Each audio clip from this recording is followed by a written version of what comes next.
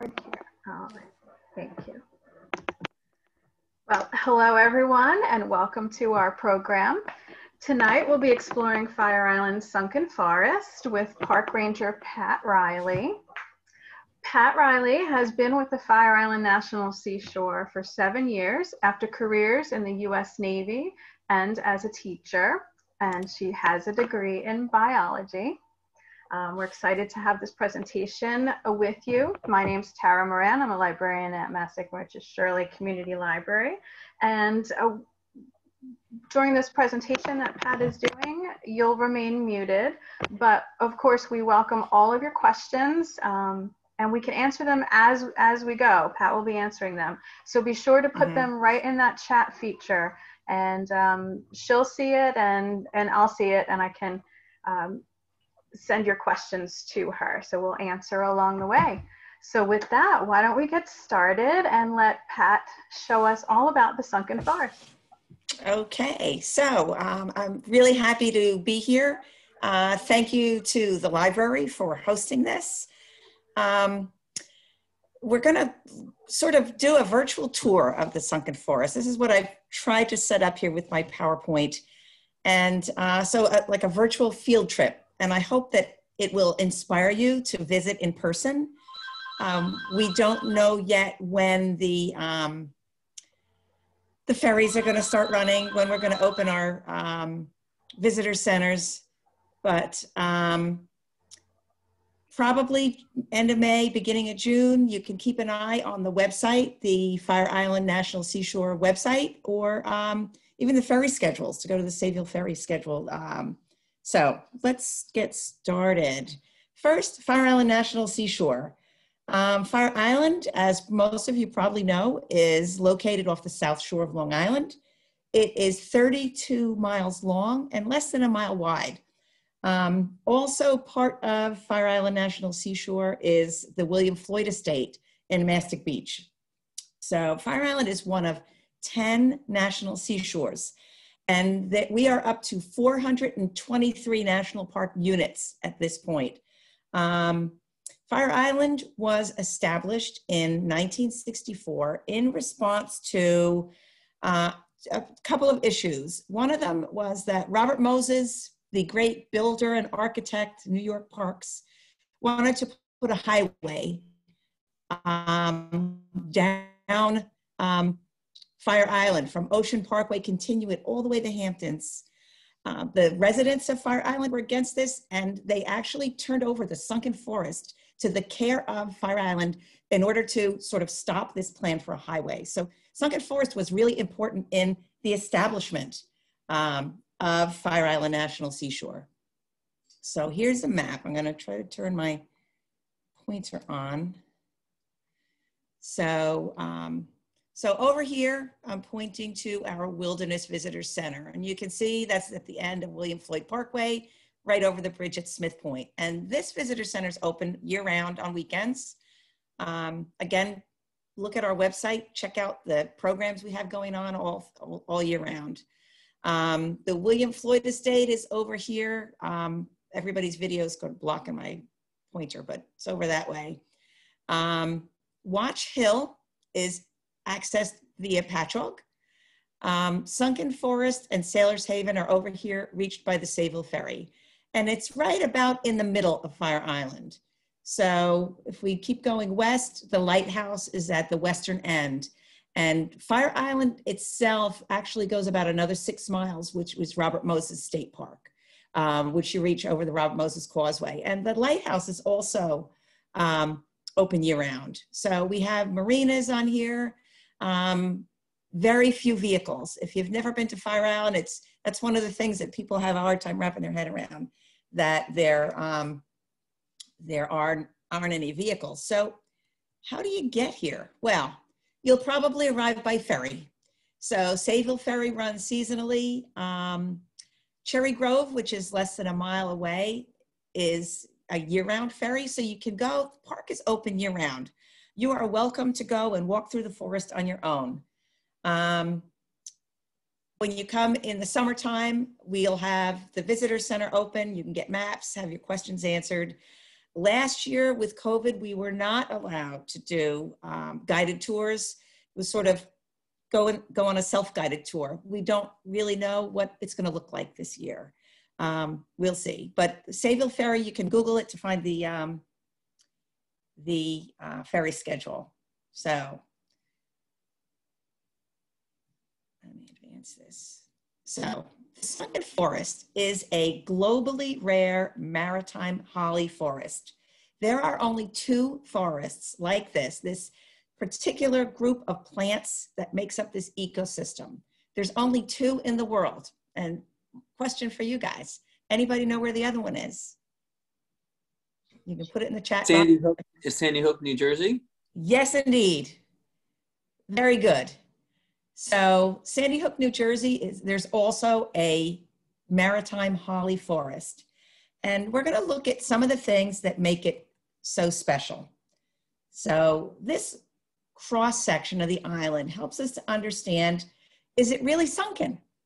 The forest is not really sunken. It is lower than the level of the dunes. So when you walk under the canopy, and we're going to see some pictures, and if you've been there before, you know what this feels like. It feels like you're going under something, but you're not going underground or under the sea, below sea level. And what makes this possible is that Fire Island is wide enough at this point to have 2 dunes. So lots of spots. If you go to Fire Island, a lot of times where the communities are, there's 1 dune, and then there's the behind the dune area. But here, near Sailor's Haven, it's wide enough to have this primary dune, which is the one that faces the ocean. This is the dune that is very, very dynamic. It changes with storms, gets blown away, washed away, builds up. The plants are pioneer plants. Beach grass is what helps hold the dune together with its roots. And where it's wide enough, the secondary dune is a much older dune. The plants have been established long enough that the rotting vegetation has created a thin layer of soil, and we can actually have trees. So there's an area in between. It's called the swale. I'm going to describe that a little as we go along, but it's sort of hot. It reflects the sun from the dunes on both sides. But you can see if you walk into the forest over here, you're going underneath the canopy of trees. And we're going to talk about how that works. So the secondary dune, this is, if the primary dune is maybe hundreds of years old, the secondary dune is thousands of years old. And if you look at this photo, you can see the dune behind the people where the ranger's sort of looking in that direction. The ground goes up. We have trees here. The trees also don't grow straight in the Sunken Forest. And here's another question. Does anybody know why they don't just go straight up?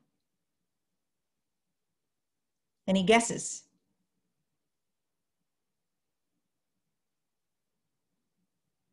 All right, I'll tell you. We have something called salt spray pruning. If we were to go back to this diagram, when the spray comes from the ocean, it's salty, it's got other minerals, potassium, sodium, so on. They're actually good nutrients for the soil. But the dune blocks the main force of it. And if you notice that the plants seem to be shaved right off, they are. And this is called salt spray pruning. And that pruning will stop the growth that's vertical, and they have more horizontal growth. And you get this sort of twisted, almost like bonsai underneath the canopy. And here's a great spot that we always stop on the tour to look at the salt spray pruning, how it's trimmed this shrubbery. It crosses the boardwalk, but it looks almost like somebody's taken a pair of scissors to it and trimmed that down. And this is 100% from the salt spray. The leaves and twigs and shoots that try to get higher than that are damaged by the salt, and they can't grow any higher. So when you're in the boardwalk, on the boardwalk trail, you'll see it goes between these trees. There's not a whole lot of undergrowth. Most of it is shaded. So the trees are sort of get up and put all their energy into the canopy where they're getting the sunlight in order to grow. So let's look at some of the trees we're going to find here. So American holly is the first one. And this is sort of the typical, it's a holly forest. And interesting things, the holly leaves, if you look at that picture on the right, you probably recognize holly from holiday decorations. The leaves are waxy and they have these spikes on them. And this helps protect them from the salt spray and also from being browsed by animals, deer and rabbits.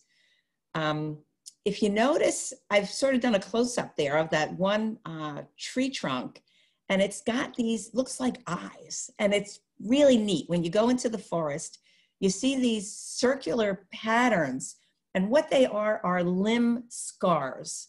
So as the tree grows and limbs are growing higher, closer to the canopy that are efficiently capturing sunlight, the branches that are lower down that are not efficiently capturing sunlight, the tree actually can shut off circulation and these limbs drop off. And this is called self-pruning.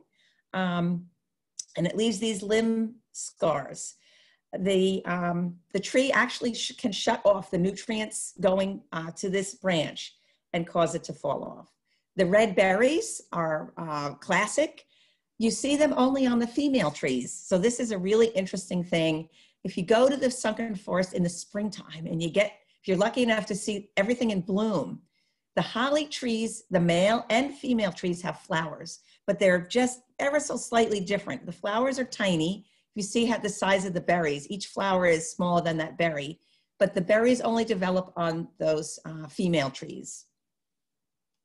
So some of the oldest trees in the forest are in this grove. So when we take our real field trip or our virtual trip, we have this deck.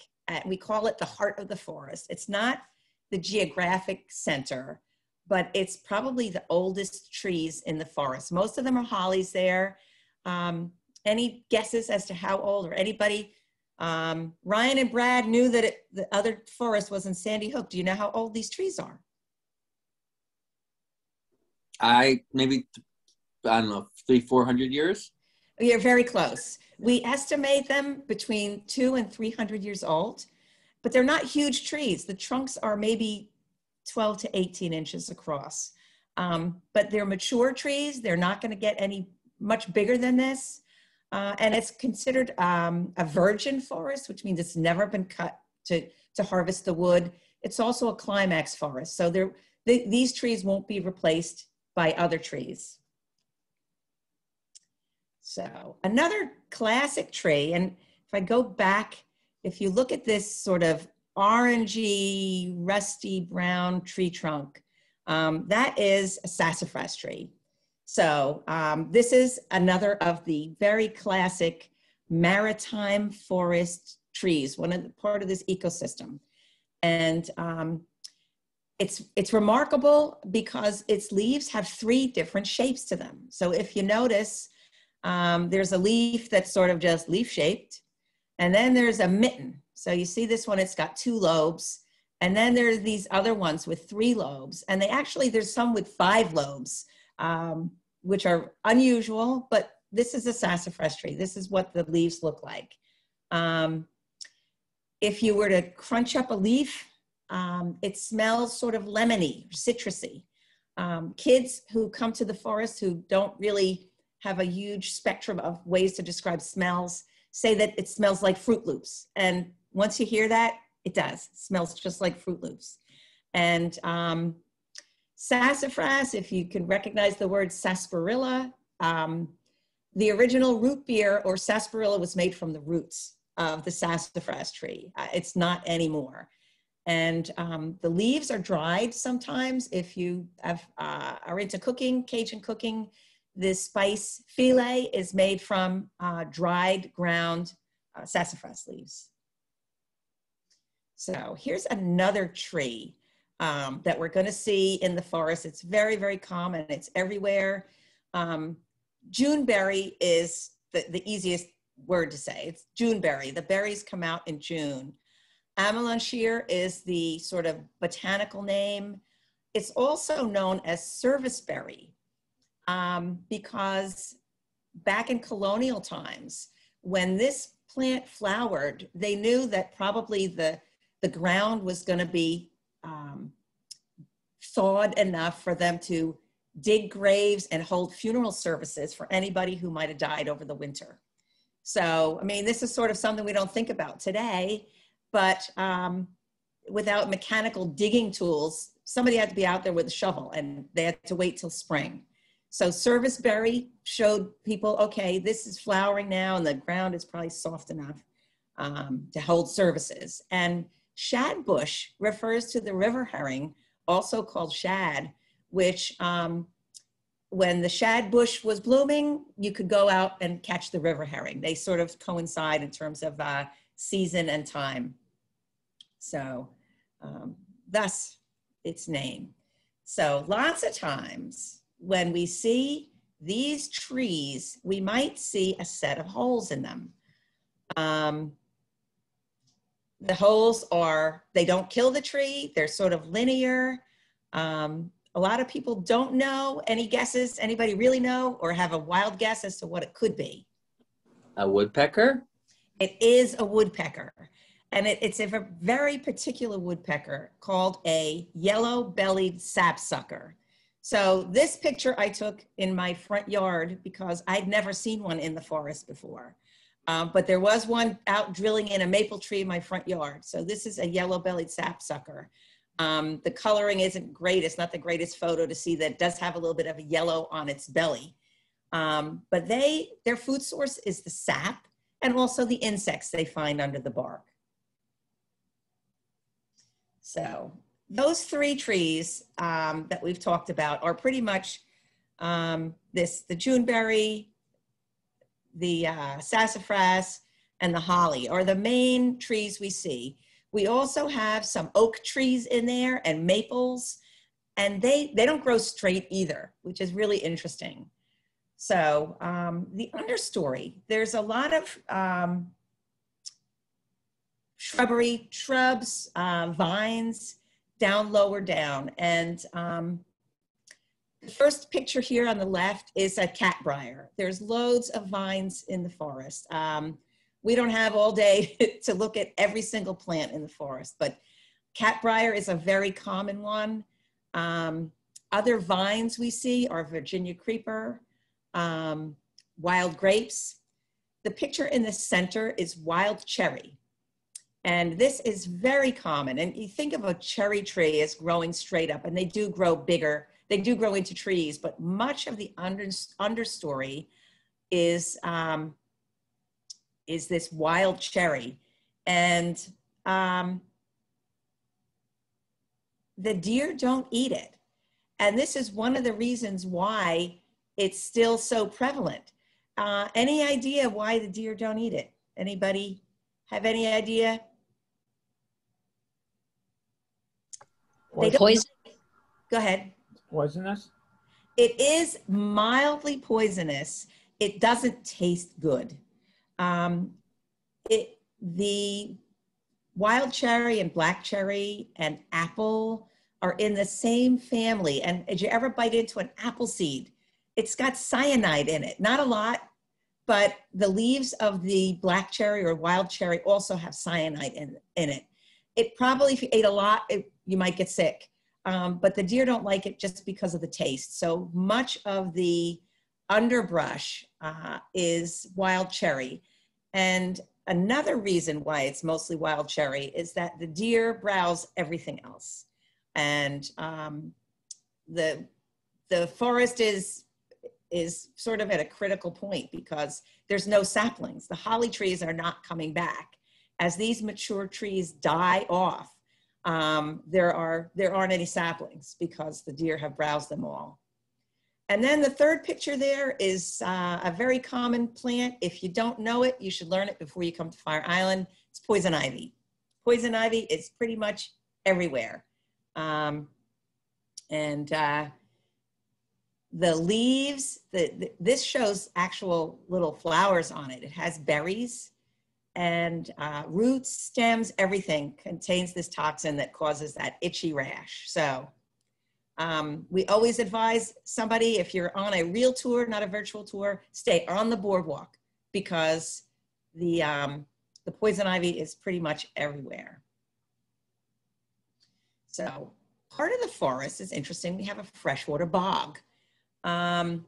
We know it's freshwater, and this is sort of a fall winter photo, and it's hard to see exactly what's there. But you might look down off the boardwalk and see ferns growing. If you see a fern, ferns don't grow in salt water or brackish water. So you'd know this was a freshwater bog. We have cattails and phragmites, which are sort of reeds. And let's take a look at those. The cattail's the one on the left, and it's pretty distinctive. It has these brown seed heads on it. They're sort of the size of a cigar or a hot dog. When I was a kid, we used to call them punks. We used to light them on fire to keep the mosquitoes away. Don't know if it really worked, but they smell kind of good. And on the right is phragmites. So phragmites is very opportunistic. It will grow anywhere. It grows on the sides of the roads. It grows in sumps. It can grow in fresh water and in brackish water. So it grows right up to the water's edge, while the cattails need fresh water. So even if they didn't have those brown seed heads, the leaves of the cattail go from bottom to top. So if you look in this picture, you can't see a stem with leaves because there isn't one. The leaves all come from a single point at the bottom. On the phragmites on the right-hand picture, though, with the feathery tops, you can see the leaves. There's a stem with leaves coming out. And that's a way to tell, even if you were to see this, if you look down and see how it's growing, you can sort of tell the difference. Phragmites are actually introduced. They've been here a very long time, but they were not native to Fire Island or Long Island. They were brought here from Europe. And because they are so adaptable, it's good for them, but not so good for the cattails. So cattails seem to be, the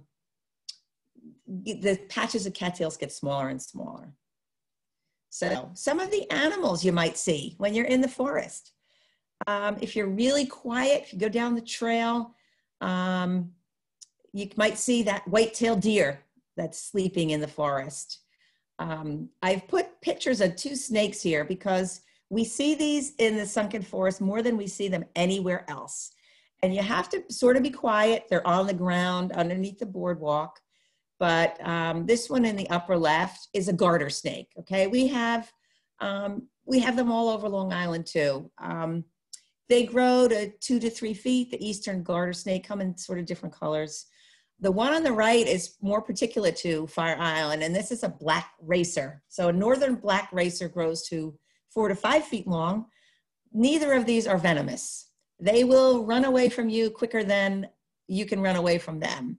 I did one day on the trail see a catbird chasing a black racer, which I thought was pretty wonderful. It must have gotten too close to the nest, but it was very bravely chasing this snake as it went away. And the lower right, this is an eastern box turtle. And these are, probably you'd see a box turtle before you'd see a deer or a snake. They don't move that fast. You hear the rustling. You hear the rustling in the leaves. But they're very well camouflaged. They are freshwater. They're called box turtles. Now, people always say, I thought tortoises were the ones on land and turtles were the one in the water. It's not always so. It's a taxonomical thing with the way their bones are put inside their shells, but they are actually a turtle, but they are freshwater. And you probably see them on Long Island as well. When you hear this rustling on the forest floor, if it's not a box turtle, it could very well be either one of these birds. So in the summer, these birds are pretty obvious unless you're making a huge racket. So the one on the top is an eastern towhee. So we say towhee, it's sort of what the sound it makes, and it's spelled Towhee, towhee. But they are very distinctive. You might think it's a robin at first when you see it on the forest floor. It's about that size until you see that white breast it's got. And the catbird is the second one here. The gray catbird is very common. They're common here on Long Island as well. And they're not very shy. They have a black cap, if you can see it in the picture, and it's sort of rusty red underneath their tail.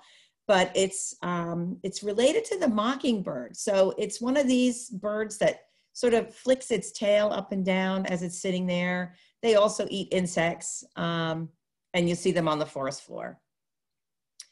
In the spring especially, we see loads of warblers. There are many, many species. I don't pretend to be able to tell the difference, except for this one. And this is a yellow warbler. And it looks like a little tiny canary almost. They are very, very yellow.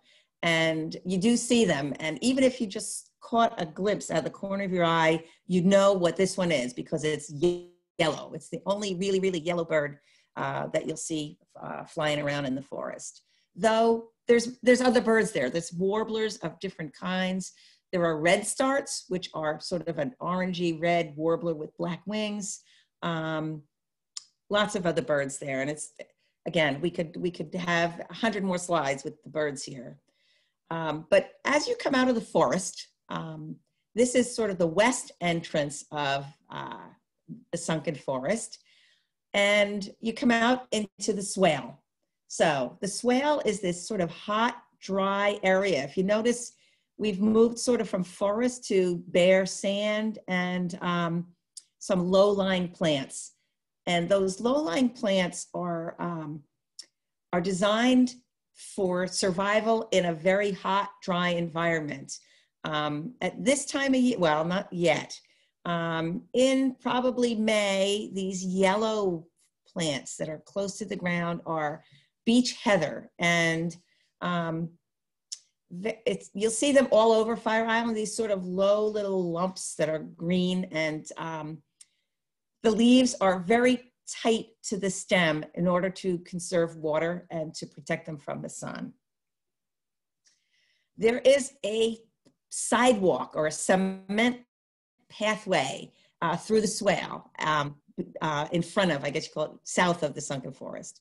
So you can see the forest to the right in the second picture with this, this cement walkway. So it's really hot in here. If you come to the Sunken Forest in the summer, there is a loop. You can walk through the forest and then walk back to the visitor center along this trail. But if it's a hot day, you want to turn around and go through the forest again because there's not much shade here. And it's warmer than everywhere else, or you need a big hat.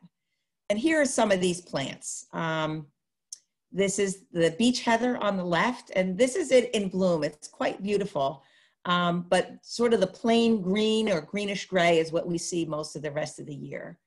On the upper right is bayberry. And you may have smelt a bayberry candle. It is related to the kind of laurel that we use for bay leaves, you know, in cooking. So you could actually throw a bayberry leaf in your spaghetti sauce to add that kind of flavor. The candles are made from these berries. And if you notice, they're white and they're very waxy. If you see them in person, it's clear. They're not a juicy berry like a hollyberry even, but they're tiny. They're 1/8 of an inch diameter, and the birds eat them. So you could not eat them. They're inedible. They are very, very, they have this waxy coating on them. And the barn swallows that we see eating mosquitoes all summer long, in the fall before they migrate, they switch and they eat bayberry because it has this wax, is a really dense lipid, gives them lots of energy for their migration. And then the other picture is a beach plum. And this is a very well-kept secret. If you've been to Fire Island and you know about it, you would collect them to make jam. They're a little bit tart, They ripen usually just around Labor Day. And of course the deers, rabbit, birds all eat them, but it's like a cherry-sized tart plum, and they're kind of neat. And you might also see some wildlife in the swale. So there's a family of white-tailed deer, and there is a red fox. So if you're doing the whole tour, you could walk out to the beach. So any time of year, you can't go wrong with picnicking on the beach or beachcombing. But this is our walkway out to the ocean beach. So I'll take questions now. I think we are pretty good on time because there's a short video I wanted to show you that talks about the science of the Sunken Forest. But any questions up to this point? Well, so far in the chat, back when we were talking about poison ivy, someone was wondering, do the deer eat poison ivy? Yes, they do. Deer don't need to drink water. Deer in general get all the water they need from the vegetation, from these nice, juicy poison ivy leaves. Yes, so the deer do eat it. And I saw the comment in there, I just took a look. Beach plum brandy, yes. There's somebody who really knows how to take advantage of beach plums. Beach plum jam and beach plum brandy, yes indeed. Any other questions up to this point? All right, so we're gonna see. Why am I not advancing this? Okay, I'm gonna unplug my earplugs and play this, and give me a thumbs up if you can. Can everybody hear it? Just needs to be slightly louder, if you could. Okay. Okay.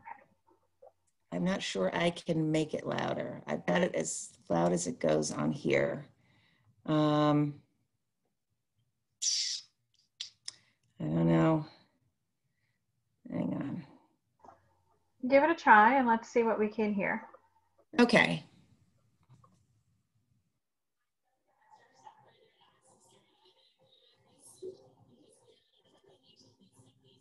Tick-infested Sunken Forest and Fire Island to see how this unusual ecosystem is changing. The Sunken Forest is one of only two old-growth maritime species. It's a novel adaptation means on the skinny rippling moon just 60 miles from the city. This doesn't and it's disappearing. And nobody listens to it.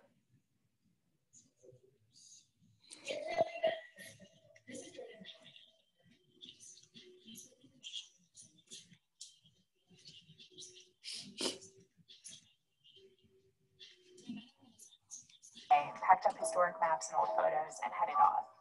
But the island is only accessible by boat. I like absolutely everything about this map. When I fantasized about being Highlanders and things,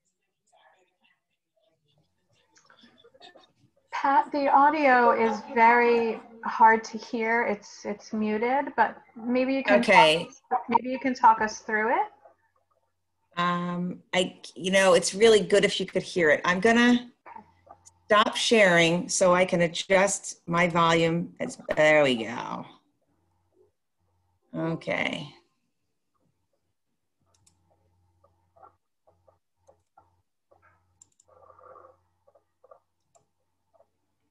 Let's see if this is any better.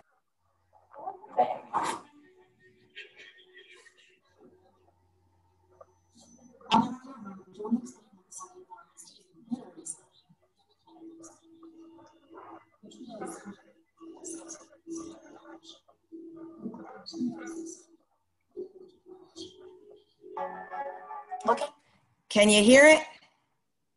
No, it's very muted. It must be a setting for the meeting, and unfortunately, I can't change any of the settings. I'm sorry. Okay, no, that's all right. Let's just enjoy the view and then I'll talk about it afterwards. How's that? Okay. Out from the elevated boardwalk, it's easy to see how the forest got its name. The dunes almost completely obscure the view of the forest from the ocean. The canopies are cleared by salt air going into the Atlantic, so the leaves don't pick out of the sand. And following the path deeper into the forest, you really do feel like you're sinking into something. This person is looking at that's what I'm saying. Before we went into the woods, we stopped at the visitor center so that we can show you how the use of the forest. It really did get my favorite environmental scientists who study the forest for the 1960s. By using the picture as comparison tools, Jordan estimates that about 50% of the forest is already disadvantaged of the last few decades. We'll go and we can pull some of these pictures out and see when I look right there. My boss that started here in the mid-90s said when you stood here, you couldn't even see the water. Okay, what they're talking about now is the how the forest is disappearing. That they're saying 40% of the forest has disappeared since the 60s when Hank Art first started doing research here. So there's been continuous research. The plots are still there in the forest where scientists have been studying the vegetation especially. This is another area where the boardwalk had to be rediverted because of erosion here. So this used to be a lookout. Erosion, worsened by docks and marinas, has really reshaped the edges of the forest. Jordan pointed out its old silhouette on an aerial image that the Army Corps of Engineers took back in the 30s. As forest boundaries are washed away, the land is pinched. It keeps getting narrower and narrower. Climate change is a main culprit too, but in some surprising ways. When you think of rising water, maybe you picture waves drowning a shoreline. But in the Sunken Forest, sea level rise is doing something else.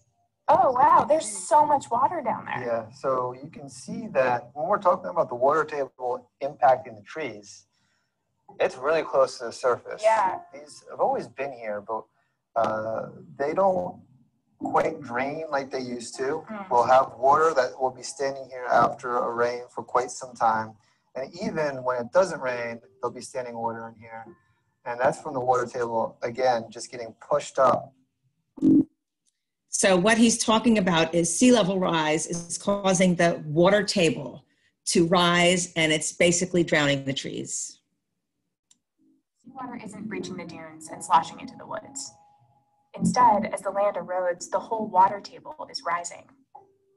There have always been slow draining patches in the woods, but now there's a lot of standing fresh water in places where there wasn't before. And those swampy pools are causing the trees around them to rot and die. So a lot of these ticks carry different pathogens that could make you sick, one being Lyme disease. So we don't want any of our staff, and especially you, getting Lyme disease. Shrinking land and rising water are big problems for the forest, but there's another menace that's also causing a lot of trouble. To get a closer look, we had to venture off the boardwalk.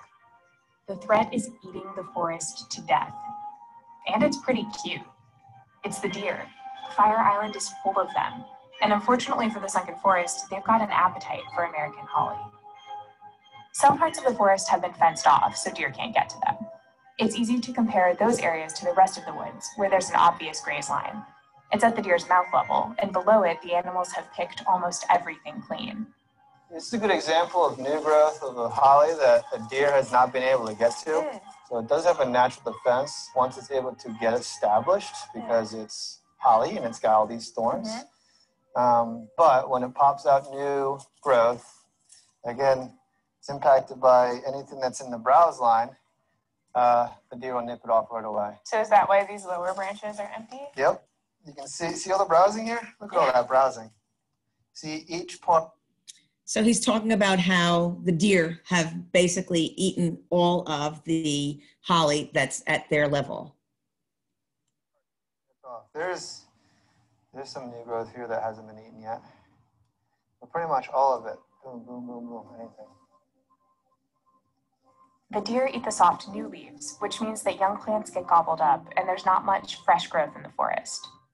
Plants are being nibbled faster than there are new ones to take their place. In the areas where the deer are banished, though, the forest is thicker. It's lush, it's green, it's full of new growth. The forest won't be around forever.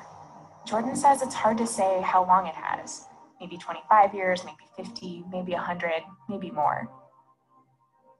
Though the island is taking some steps to curb the deer population, they haven't found a way to shore up the bay against erosion or to stop the water table from rising. It's just a matter of time. Climate change will drive people from their homes, reshape cities, and cause blooms of disease.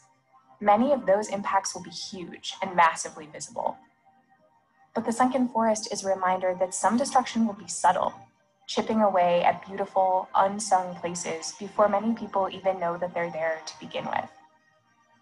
Today, you can't see the forest from the beach. Eventually, no matter where you stand, there won't be much forest left to see at all. Thanks so much for watching. Subscribe to our channel to check out more awesome videos and hop into the Okay, let me put my headphones back, plug them back in. Well, I'm sorry that you couldn't hear.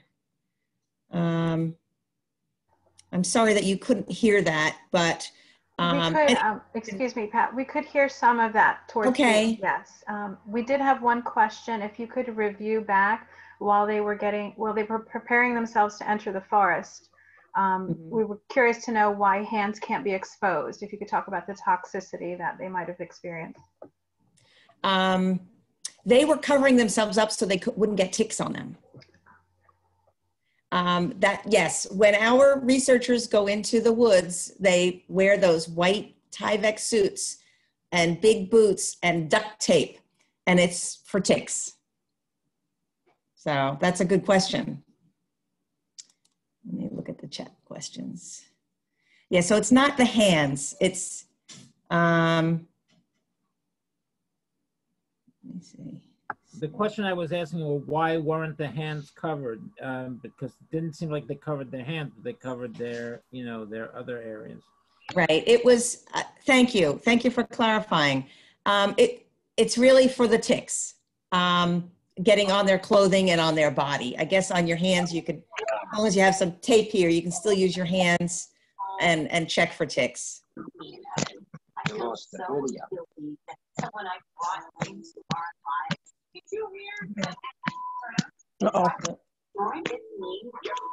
Jerry, did you have, oh, okay, go ahead. There. So other questions? I'm glad you could hear at least some of that video. It's really interesting that the research started in the 60s and it continues in the same exact spots. We have maps and lots of those study areas are underwater, and sea level rise is causing these pools of fresh water, which kill the trees. So, any questions?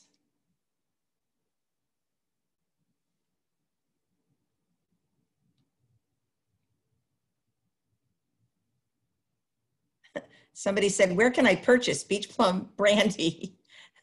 I think it's something that you make at home.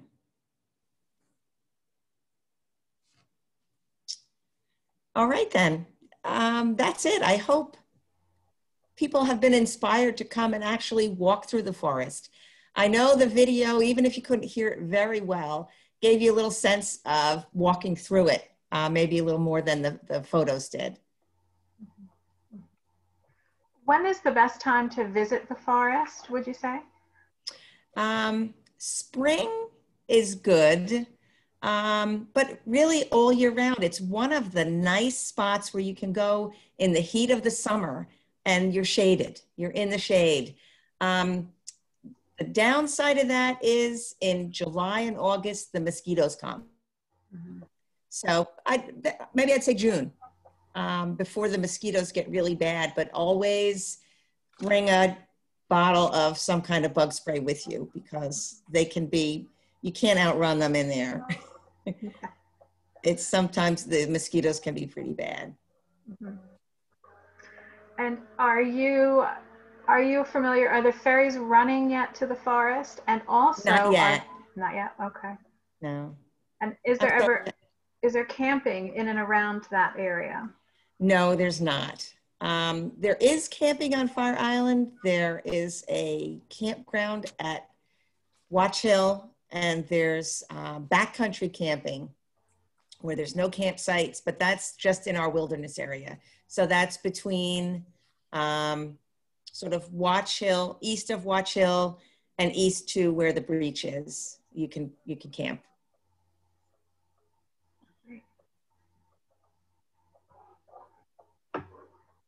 The ferries should start running in May. I gave the link for the Sayville ferries, but it's something you can Google, the ferry to Sailor's Haven. And year round, you can go to Sayville and take a ferry to Cherry Grove, which is just maybe 3/4 of a mile walk west to the Sunken Forest. So it's really accessible year round. Mm-hmm. And can you repeat one more time how wide and long Fire Island actually is? Sure. It's 32 miles long and less than a half mile wide. So there's places where it's much less than half mile wide. But that's the nature of a barrier island. It's long and skinny.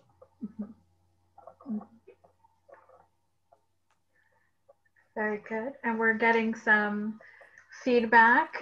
We want to keep these sessions going, and they're having great fun learning about the science of our community. That's great. Thank you for saying that, because we are trying to keep these going. In fact, I'll do a little plug right now while I have your attention. The next time Pat will be joining us will be next month, next Wednesday, April 14th, again at 7 o'clock. And we're going to talk all about piping plovers. So I'm looking forward to that one. And so be sure to check our newsletter, sign up for our emails, but that's going to be April 14th. And our registration will begin towards the end of March as our newsletters get going out to the mailboxes. And we're working on May, and we're working on June, so we're keeping it coming. All right. And if you go to, it's nps.gov/FIIS.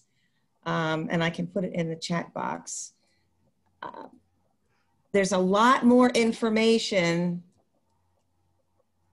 about Fire Island, and our calendar of events is there.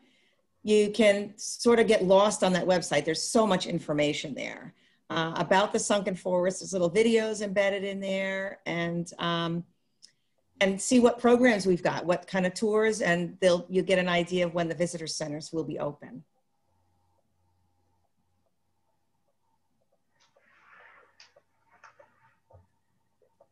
That's great.